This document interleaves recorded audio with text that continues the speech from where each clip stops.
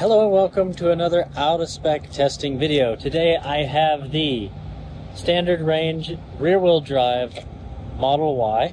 We're going to do a 10% challenge, and for those who don't know, that is basically simulating a road trip where we start from 10%, which is where we generally think people should get to chargers with, and then we go from 10% and we charge for 15 minutes, and whatever we have at 15 minutes, we drive at 80 miles an hour and see how far can you go in a 15-minute charge, which is a repeated cycle that you would get on a road trip, which is more representative of what you do on a road trip than your just one leg of range.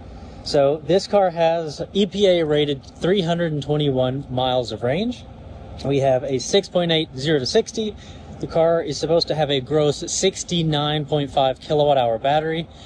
And then the procedures here, I will take you inside and show you.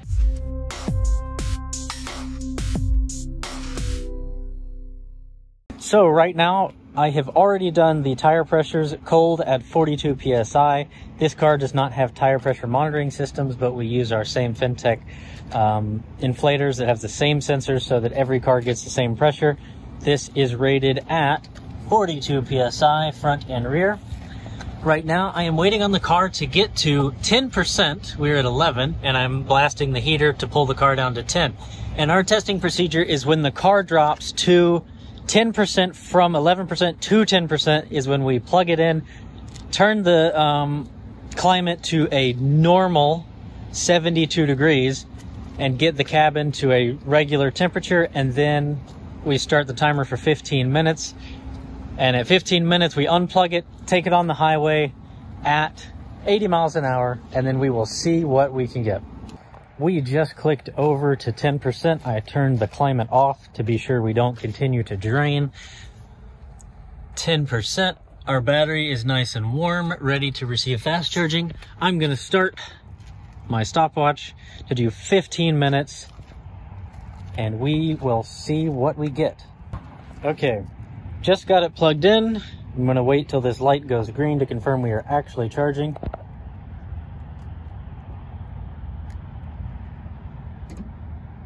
All right, timer started as soon as it turned green.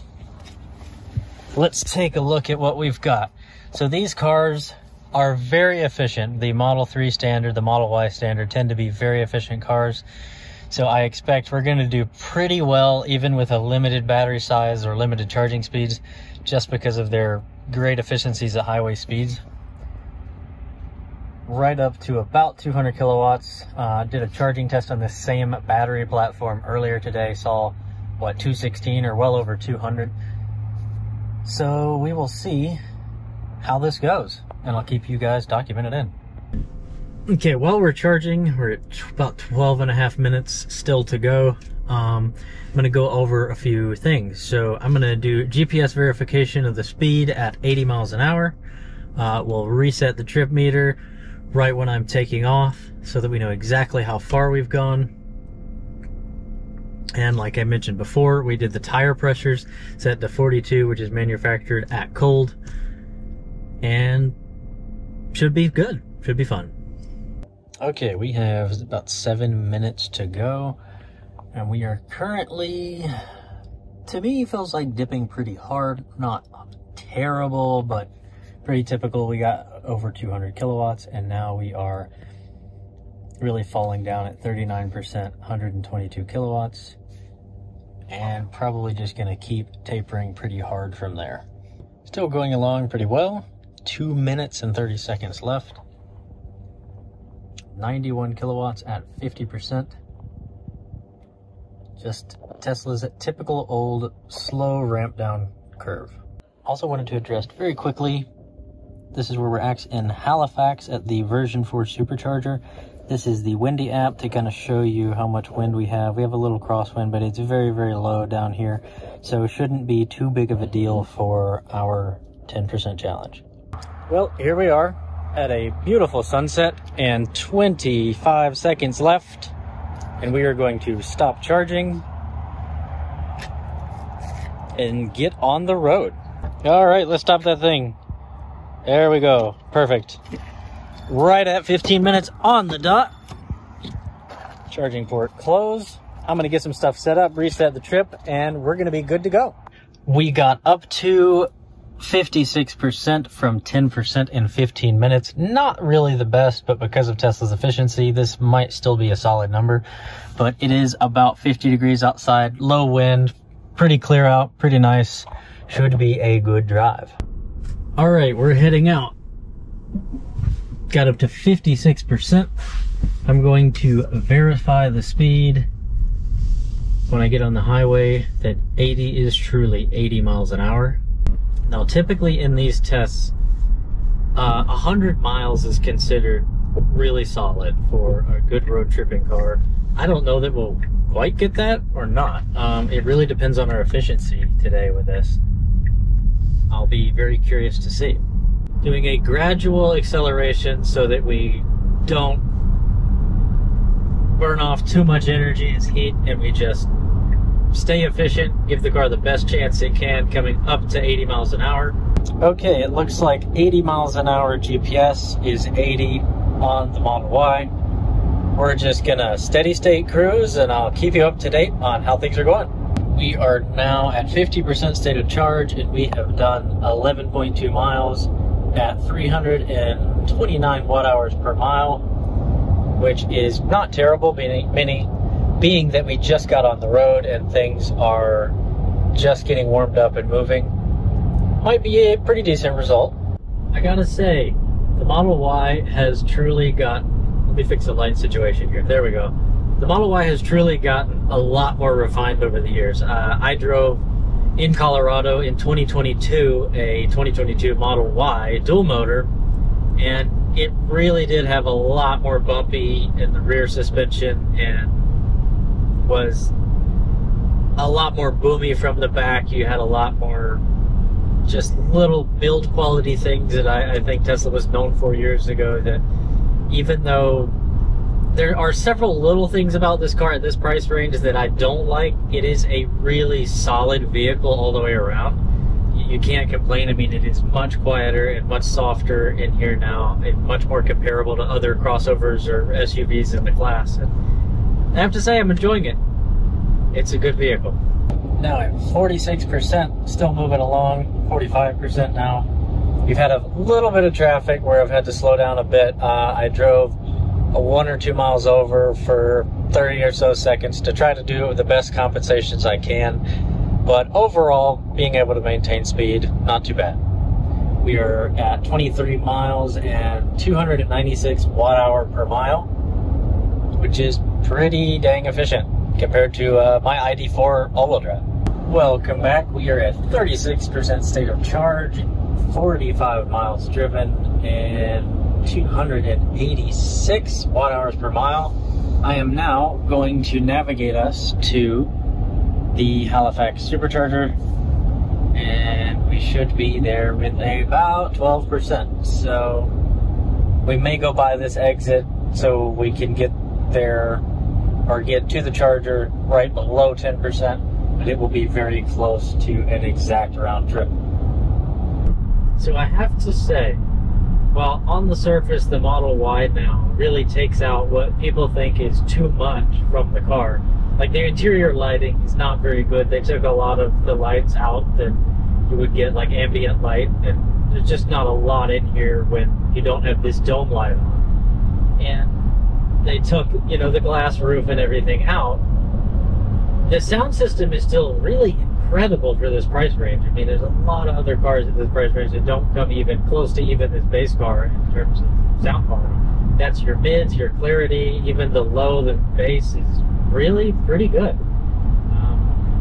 It's still pretty impressive to me, the package that you get with this car. I mean, on the surface it seems, oh, maybe it's not the best looking, it's kind of like, well, they took too much out, but when you really spend time with the car, you start to realize it's a great package to sit in and actually drive every day.